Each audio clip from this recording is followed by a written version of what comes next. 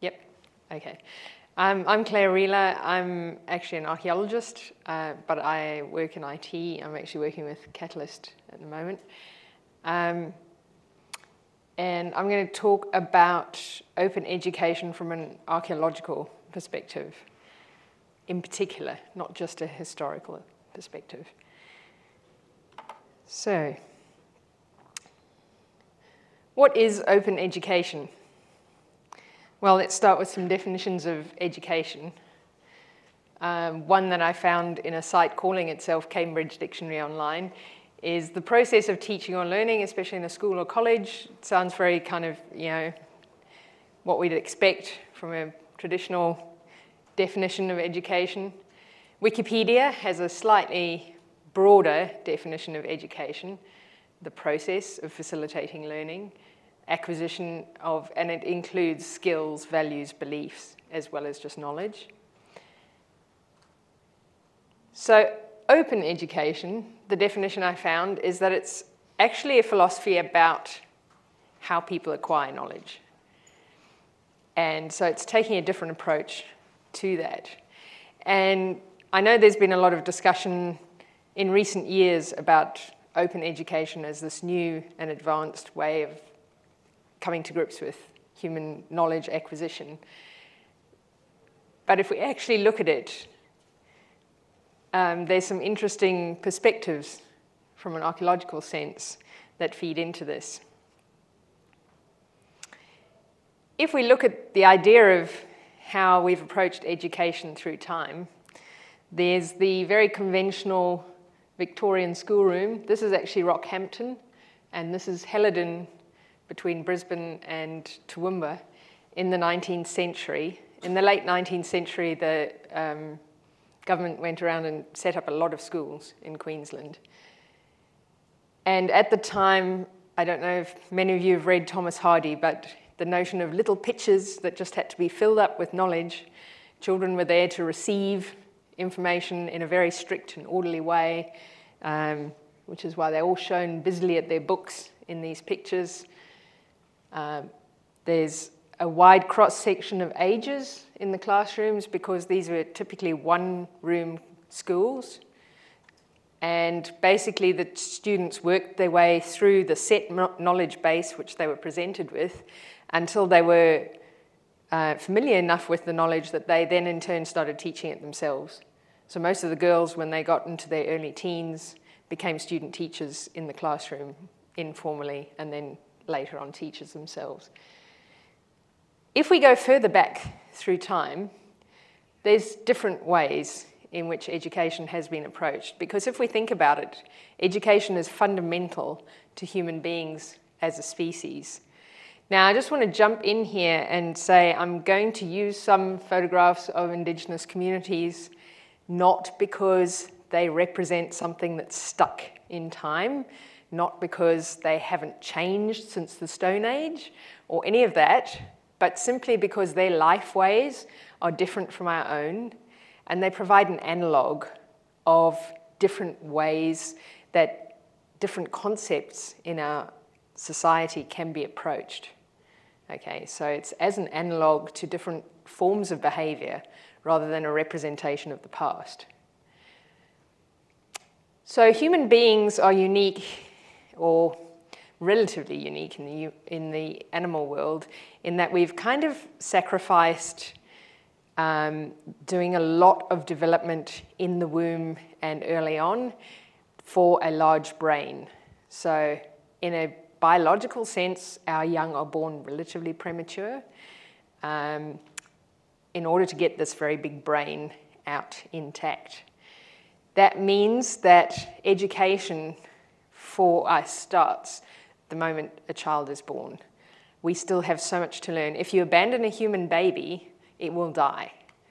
Okay, it cannot support itself. That's not true of something like a bush turkey, which is independent from day one, or a crocodile or other things.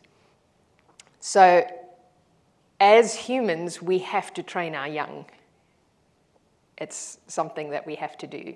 So education is not this thing that we kind of have invented It's something inherent in who we are, or none of us would be here. We have to teach them pretty much everything from the start. So education is actually something that's fundamental to, we start out learning, and as we learn, we teach each other, and we become the kind of learning and teaching roles swap during our lives until we're mostly teaching and less learning, from being mostly learning and less teaching. And education, there of necessity, occurs in very informal environments. So when we have a newborn baby and we interact with it, we're actually teaching that child. We're teaching that child about human interaction. We're teaching it about emotions. We're teaching it about regulating its emotions. We're teaching it about how our society works. And there's a lot of anthropological literature that shows that the way people treat newborn babies has so much societal baggage hanging off it. It's just enormous. Right, so let's look way back to the beginning. Okay, I'm going to be talking in large part about the Ice Age. And so here's a fun depiction of the Ice Age. This is obviously not anything to do with the Ice Age, particularly in Australia, where we didn't even have ice. In Australia, the Ice Age was actually expressed as colder, drier climates in a lot of areas, and wetter climates in other parts, depending on, because the rainfall patterns were all shifted and changed.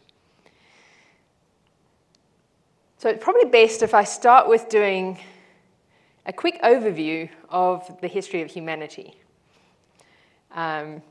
just to give you some perspective on what I'm talking about.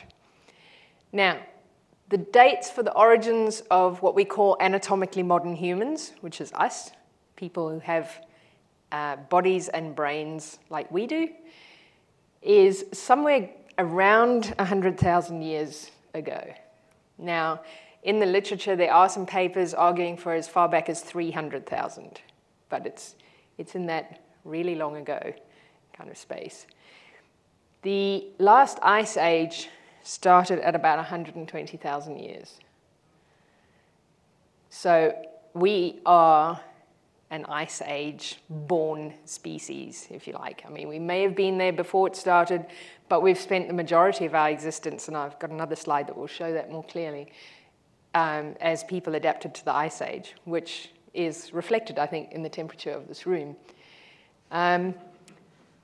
So a lot of our approaches to the world were kind of formed from that long history we had of dealing with conditions that were quite different from what they are now. So moving on from about 100,000 years ago, actually let me just talk about this skull briefly. This is a skull from southern Africa, from a site called Kabwe, or Broken Hill.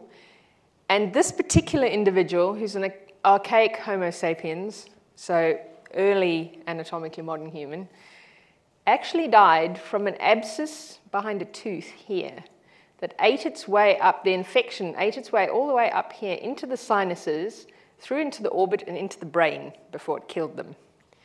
So anytime you think romantic thoughts about the past, or somebody wants to introduce you to the paleo diet, just be very thankful that we have modern dentistry and modern medicine, because the amount of pain that individual must have been in when they died would be quite substantial.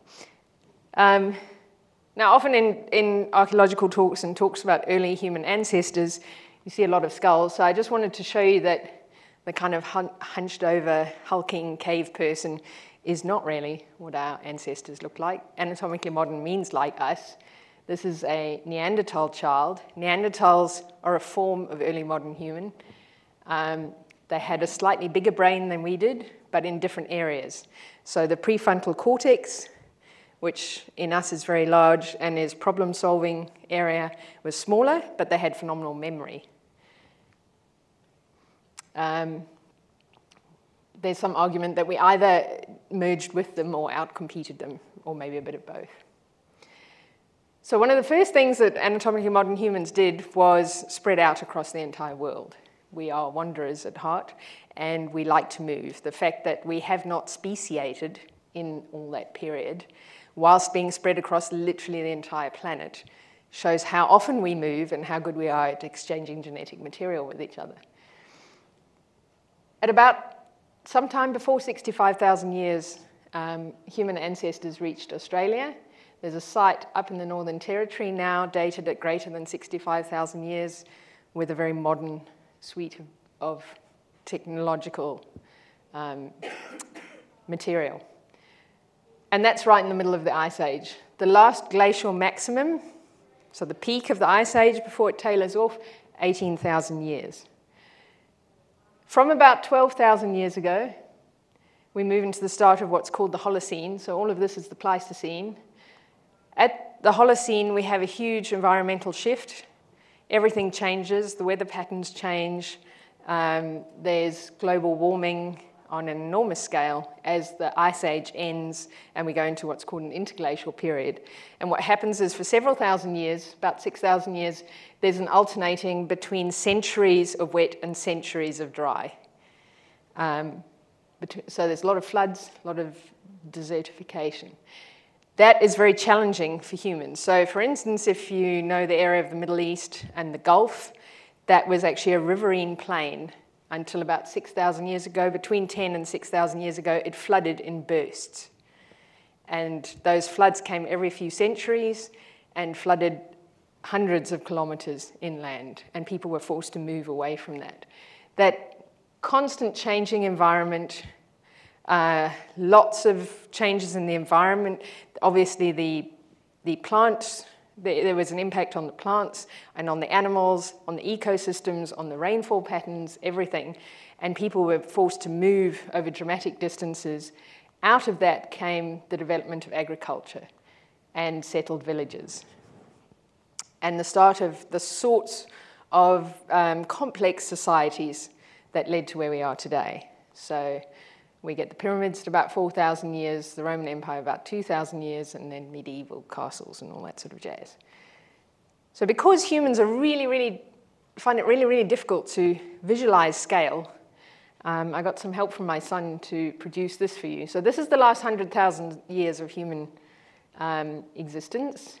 So back here, you've got the beginning of anatomically modern humans, possibly. You've got the settlement of Australia sometime in this period over here. So as a bit of perspective, Aboriginal people have been in Australia for that entire green bit. The first fleet landed about here.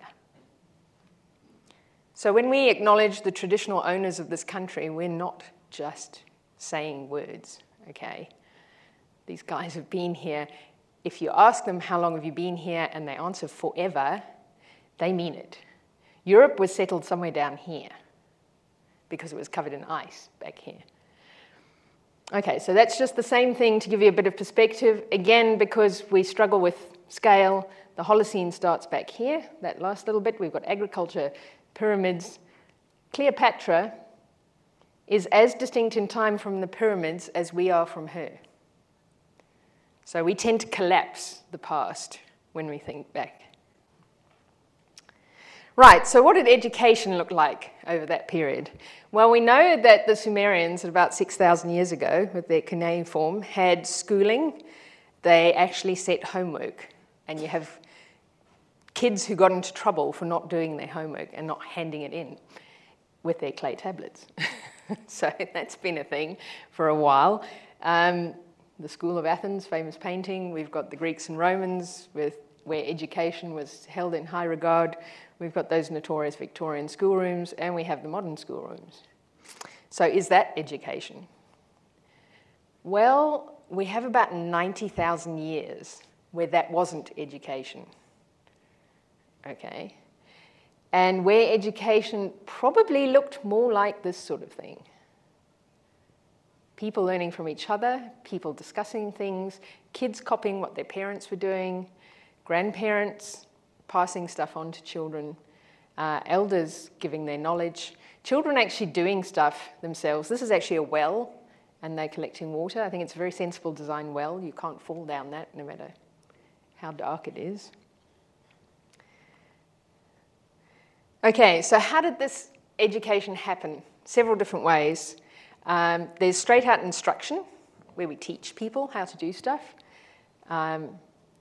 Somebody explaining, somebody telling kids information, stories and knowledge being passed on to people. Women in particular, showing children how to do things, often their own children, but sometimes others. Here's a father teaching his kids to fish.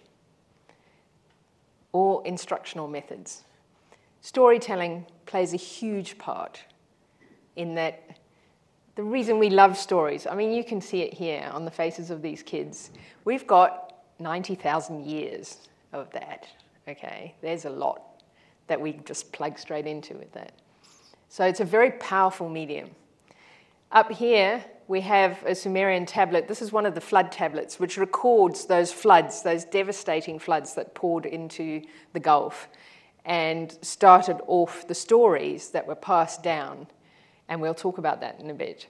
But the stories of the floods and the stories of these devastating impacts. And it's been shown in research that stories of things that have happened, including negative things, are very important for children to hear because it teaches them resilience and it teaches them how their parents and generations before them have faced challenging times and overcome them. And it actually gives them hope that when they face something challenging in their own lives, they can overcome it as well. And of course, bards and the role of music in storytelling is also pretty fundamental. Obviously, there was a lot of hands-on learning. Now, something that's really interesting about children in a lot of societies is they are sent out to do actual stuff. We all know about kids herding animals, particularly in Africa and places like that. There's 3 pictures here. If you just look on public domain pictures, places where you can see public domain pictures, and you look for children activities, you'll see a lot of children collecting water. Okay? Water is fundamental to our existence. Obviously, we can't go more than 72 hours without it. So children are taking part in an activity that's actually critical to the survival of everybody. Obviously up here, you can see from the state of these boys' clothes, they've been having a lot of fun at the same time, but they know that they're getting water for their family and what they're doing is important. And they're learning by actually doing. Now, one of the things that I mentioned with that flood tablet is you have events, especially with that flooding at the early Holocene, you had centuries of flooding and then centuries of drought and then centuries of flooding. Now, grandparents are a great method of transmitting knowledge to younger generations, but grandparents don't live for centuries, especially back when there wasn't modern medicine. So how do you transmit knowledge that has to go greater than a generation? And the answer is through codifying it into stories, into ways of being in the world. So one of the roles of religion in a societal sense is to transmit information that is needed for a society at greater than a generation interval. And so those stories of the floods in the Middle East have been transferred all the way down to the present. Similarly, there are Aboriginal stories of the floods in the early Holocene. The Glasshouse Mountains, north of Brisbane, are giants who ran away from the waters that were encroaching in the east, which is a direct story of that flooding that occurred of that coastal plain at the early Holocene. So let's talk about open versus closed knowledge, okay? We might think, okay, the way that knowledge was transmitted in these societies for most of our history was very open. People taught what they knew and weren't worried about who they were teaching it to.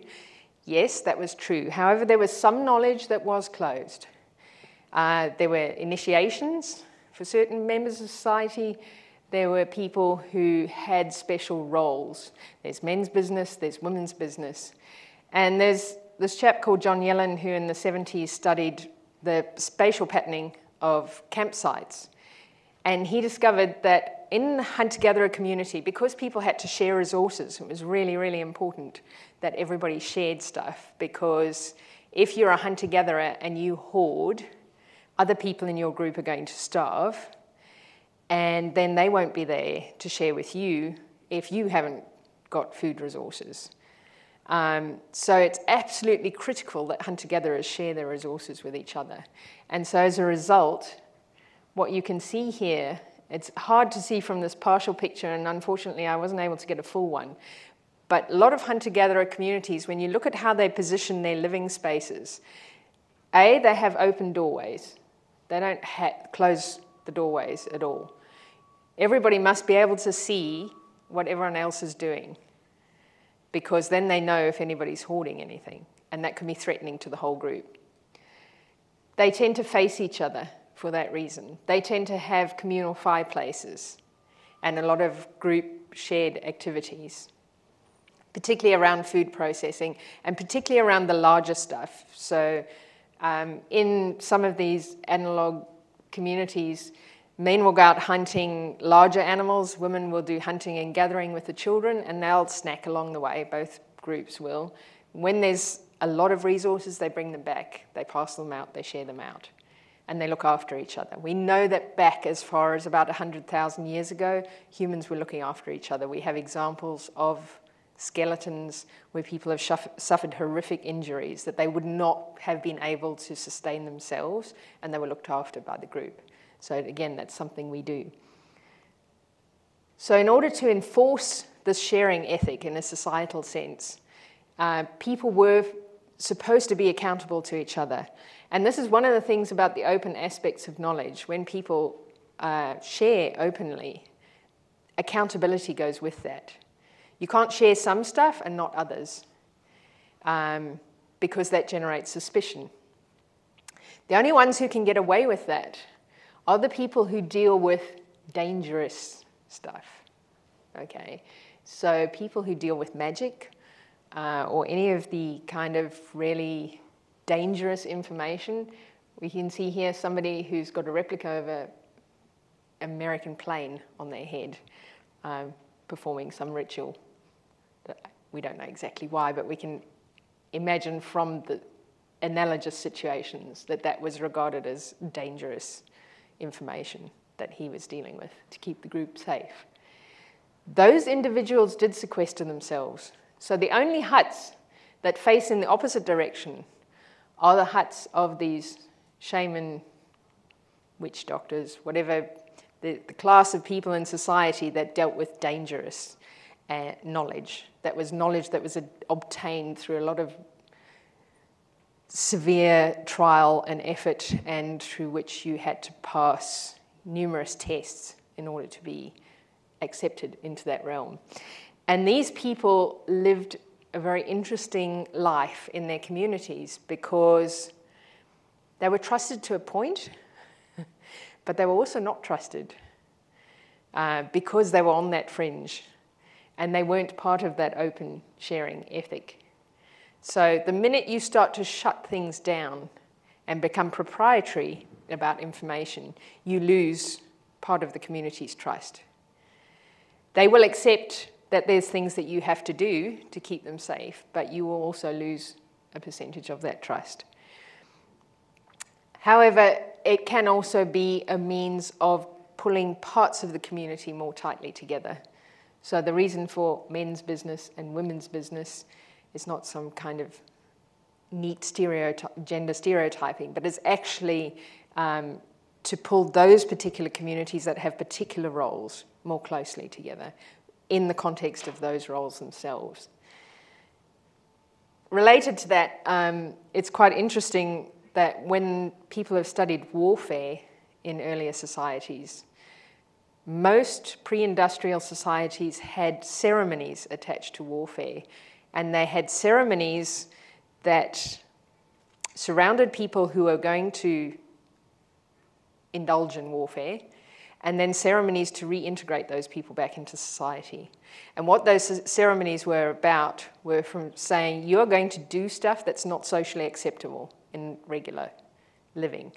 We're now going to do a ceremony that removes you from this nicely integrated sharing environment that we have and puts you slightly on the outside in this dangerous knowledge area. And that ceremony will mean that when you do that stuff that we really don't approve of, you're not doing it as part of our group in a normal sense. We then have a ceremony when that ends to reintegrate you into the group so you can put all that stuff behind you and become part of the group. And then your behavior has to go back to being what it was before. And you put all that behind you. And that people have actually looked at that because it's part of the issues in our modern society that we have, that we don't have any of those ceremonies. And so people are just cut off and left hanging, knowing that they've committed atrocious acts and with no way of processing that. But that's a slight digression. So the basic point here is that there has always been a separation between open knowledge and closed or proprietary knowledge, but it comes with different roles in society, and it comes with certain amounts of societal cost. And so people need to be aware of what choices they're making around that. Okay, so getting back to the kind of archaeological model of education, how do people learn most effectively?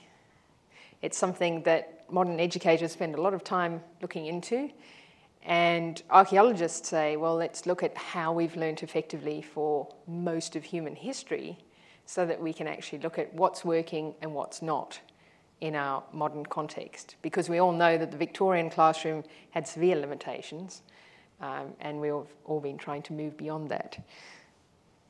So one of the main things that is a hallmark of education in the broadest sense, in the archaeological sense, is interaction. And that's interaction in a lot of different ways. Primarily interaction with other humans.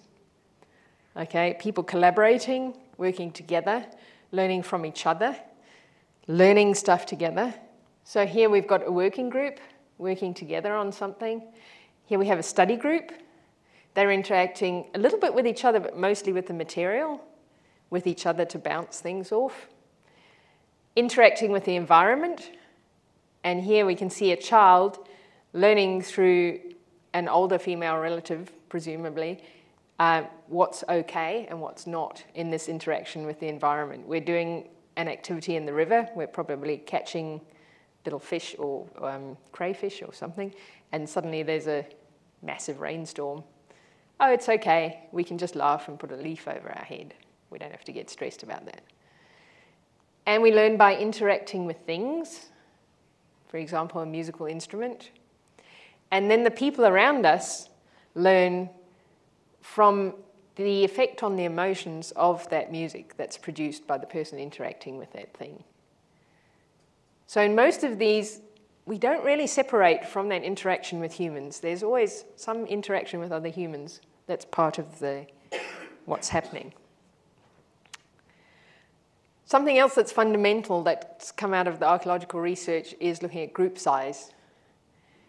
There's a field called evolutionary biology, which says that since we spent 90,000 years, minimum, living in a particular way, and we've only lived that very short period in a very different way, we should look at what's influencing our biology and what's then influencing our psychology from that long period.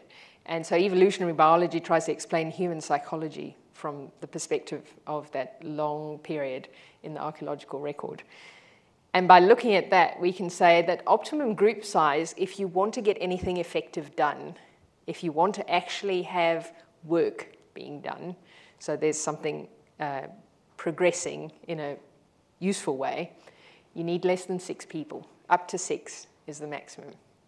If you put more than 6 humans together, you get a party. Okay? It's just the way it works. And you can watch this in your own interactions. If you get larger groups trying to work together, they will tend to break down into smaller groups until you get 6 or less. It's just the way it works. If anybody's ever played role-playing games, if you have more than 6 people, it just ain't going to work. Or not well. Okay, so examples of groups where there's less than 6. Again, it's really interesting looking at the pictures that are available on public domain websites, because when you look at the groups that are working effectively and you count the number of people, 1, 2, 3, 4, 1, 2, 3, 4, 5, 1, 2, 3, 4, 6 or less. Okay, that's what works. Again, down here, collaboration, this one's called, 6 people's hands altogether. Study group, 3 people shown. And this has bearings on, obviously, education, which we'll cover in a moment, but generally in our lives and our workplaces. So if you're trying to work on a project and you've got a team and you've got more than 6 people, you've got a party, not a team. Okay. Right, so examples of groups of more than 6 people, because obviously we need more than 6 people, and archaeologically, as I said, although we spread out across the entire world, in order to keep us all one species, we had to regularly exchange genetic material, which meant getting together in large groups so that people could meet partners across wider genetic diversity. So we've got a meeting, a large conference such as this one with a plenary session or some other large meeting. We have the modern classroom. And we have a party, a genuine party.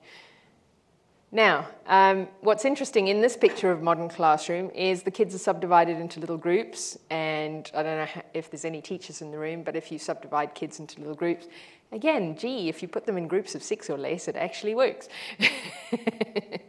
More than that, not so much. Okay. Another aspect of archaeological education is the role of mistakes. Now, other people have covered this in other talks today, so it's quite interesting. In the traditional education realm that a lot of us grew up in, the big red cross on your work was something to be feared. It left you feeling like that when your work ended up like that, okay? That was a mistake, and it was dreadful, and it was something to avoid. And this is just odd. Something as an adult that I've realized that we have made such a fundamental mistake in is this whole realm. Because this is not how it works. Human beings learn by making mistakes. And as people have talked about in other talks, when you give kids the opportunity to try something, and if it doesn't work, just self-correct and try it again, they keep learning and they don't end up like this. And this is something that I actually saw. You can have this face on a kid when they're making mistakes. And that's what we want, because that's effective. This kid is actually learning something. This kid is just learning to avoid that. And I saw this in my own son when he was about 3 years old. Because I was already doing stuff on computers, he wanted to play on the computer. And so I thought, well, I don't want him playing first-person shooter games, so I'm going to get him educational software. And I wasn't serious about it. I wasn't trying to teach him to read or any of that jazz, but I just thought, well, I'll just get him some educational software. So I got him little phonetics stuff and all of that sort of jazz. And he was like this. He would do the wrong thing and he would laugh until he nearly fell off his chair, because if he chose the wrong sound, the little ants that were trying to build a word would go, "Bah," and make all these funny little noises. And he thought it was absolutely hysterical. And at one point I thought, oh, this is actually not a good thing, because he's learning the wrong thing, because he's always choosing the wrong thing, because he loves the sound that they make when it's wrong. And then I forced myself not to intervene because he was having such a ball. It was something I didn't want to interrupt. And I stood and I watched him. And I thought, you know, he can't consistently choose the wrong sound unless he knows which one is the right sound.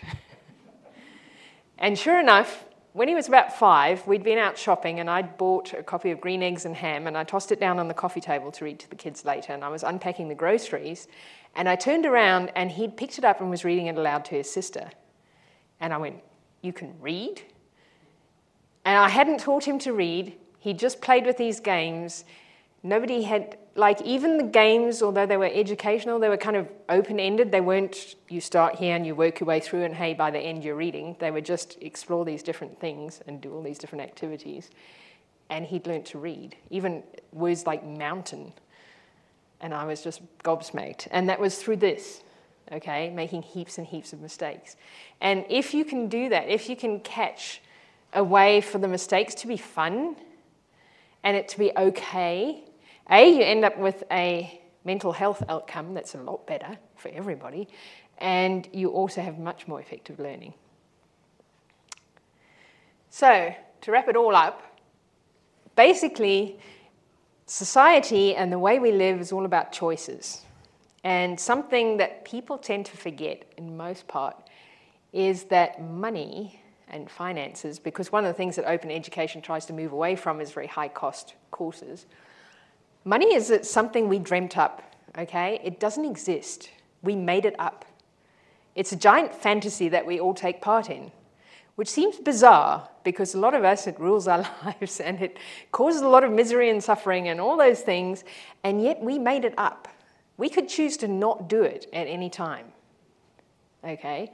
At some point in the past, way back when we were starting agriculture and we started to exchange things with each other, we went, okay, well, I'm going to give you this sheep, and then next time your wheat field's got some surplus, I'd like you to give that to me. And that grew into money, and we are where we are today. We can undo that. We can change direction. We can do it differently. So we don't have to charge loads of money for courses and education. Sure, everybody needs to eat. But everybody ate in prehistory when there was no money. Eating and money are not two things that go together. We've made them go together, and that's a societal choice. How we structure our classrooms, whether we have groups of kids collaborating on stuff, or whether we just have a teacher at the front imparting knowledge, the way that we do that is, again, our choice, okay? Sometimes it feels like we're up against this establishment that's so huge and overbearing. It's there because we put it there, all of us together. We can change it at any time. We built our society. We can build it differently anytime we want. In our workplaces, we can choose how we work. We can choose to do things that are more effective, that have better outcomes for everyone. So if archaeology teaches us anything, it's that loads of different ways of approaching the world all work for human beings. We can do that any way we want, and we can make those choices. We have the technology now to make a lot more choices than we did 100 years ago. So it's time to start looking at how we want to implement some of that. And a lot of that's already going on. That's why we're having these sorts of discussions, because people are starting to realize, hey, we can do this differently. So open education is actually what we've always been doing throughout human history.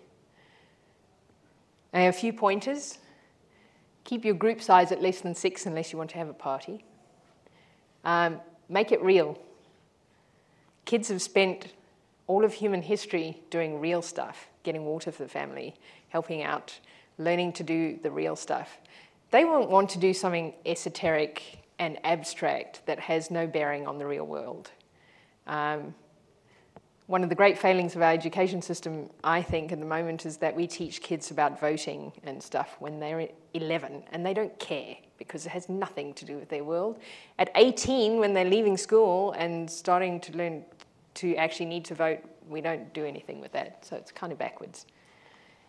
So if you give kids projects that have a real outcome, particularly something in the real world.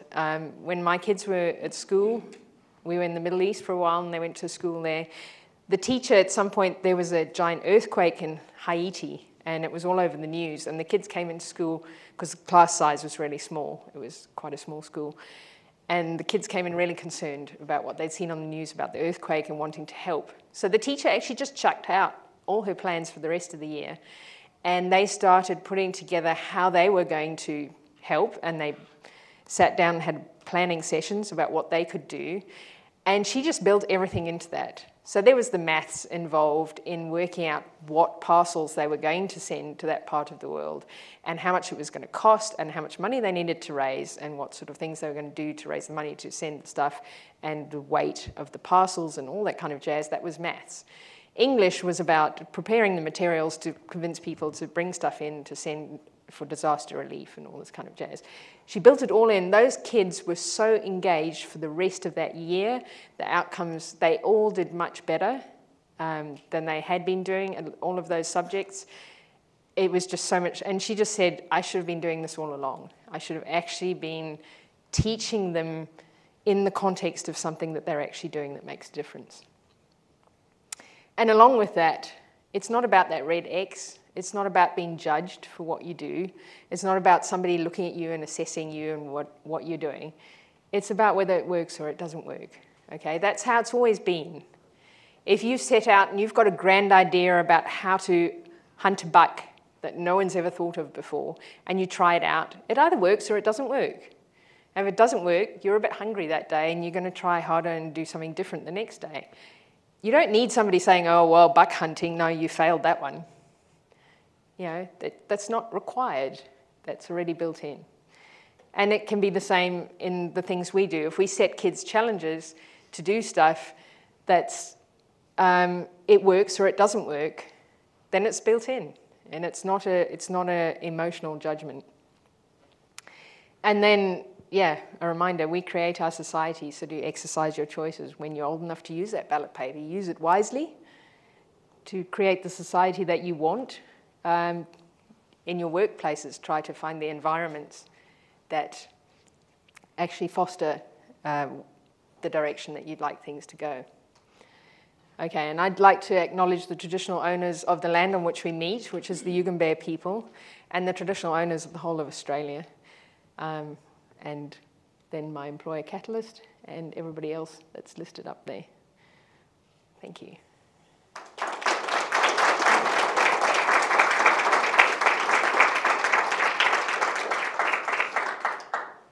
We have time for a few quick questions. Yeah, I particularly really enjoy that notion that you brought up of the Red Cross.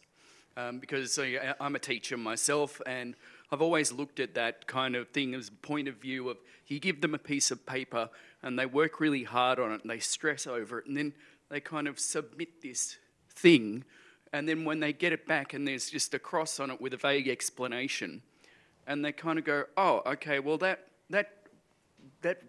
must be something wrong with me, you know, that kind of undermines my confidence.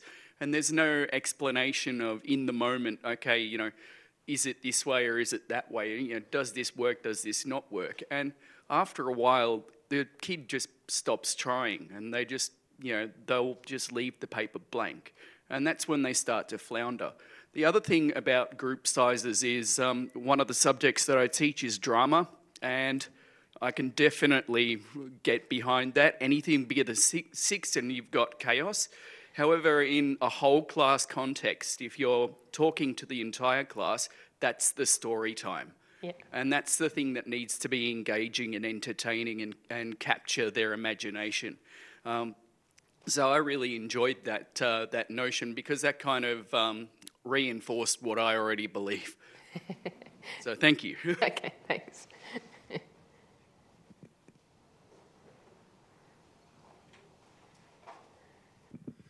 So in my teaching style, I'm kind of like the super expert, and it's very hard to get my students to do things for themselves because they know that I know.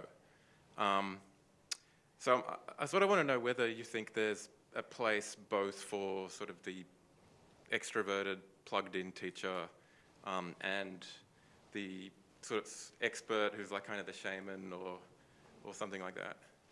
Yeah, absolutely. I mean, in those pictures, if I can gallop back, I don't know if it's going to go fast enough, but the role of the mentor is critical. I mean, it's something that I didn't really spend a lot of time on, but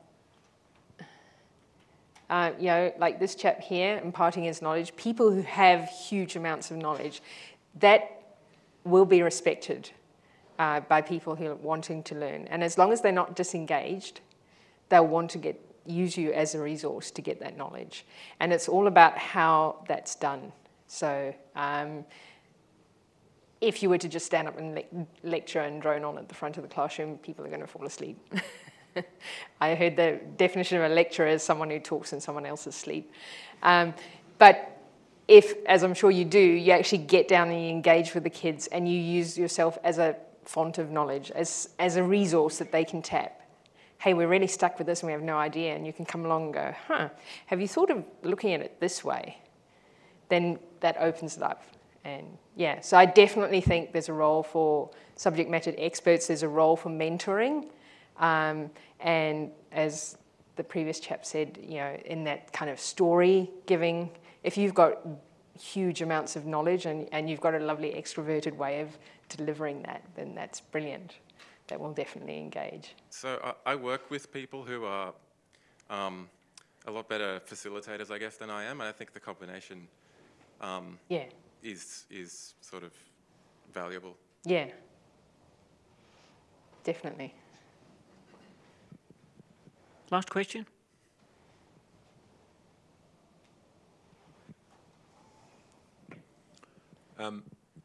I teach at uni, and so I've got a lot of students who come from overseas. Yep. And looking back at the Big Red Cross slide, we have a lot of local students who go, oh, Big Red Cross, stop engaging. So same sort of experience at uni. I also have those students from overseas, and they have a culture of, oh, I failed that, when can I resubmit? Yeah. Right? So we don't have that in our particular culture because we're done and dusted, that's it, you've got so many marks, we move on. We don't really have that, revisit that option, whereas a lot of other cultures do. So I'm always found this very sort of challenging kind of approach because other people, they do want to resubmit and they do want to do a better job and they do want to learn from that mistake. But we've kind of got it built into our teaching culture that we don't allow that or we just don't have time for it. Yeah, so what I said there was what people learn from that is to avoid that. And people learn to avoid that in different ways. Some will give up and some will go, I'm going to make sure that I don't get that wrong ever again. In my workshops, that's one of the things that I've been trying to do there is, oh, that's not working yet. You know, you provide that mentor thing in your workshops and you get them to go in a different direction. Yeah. And that's that opportunity. I don't know, I don't really have the flipped classroom kind of thing, but we've tried to minimise our lecture time and try and increase our workshop time. Exactly. And that's paid huge dividends in itself. Exactly, yeah. Yeah. Cool. Awesome. Okie dokie.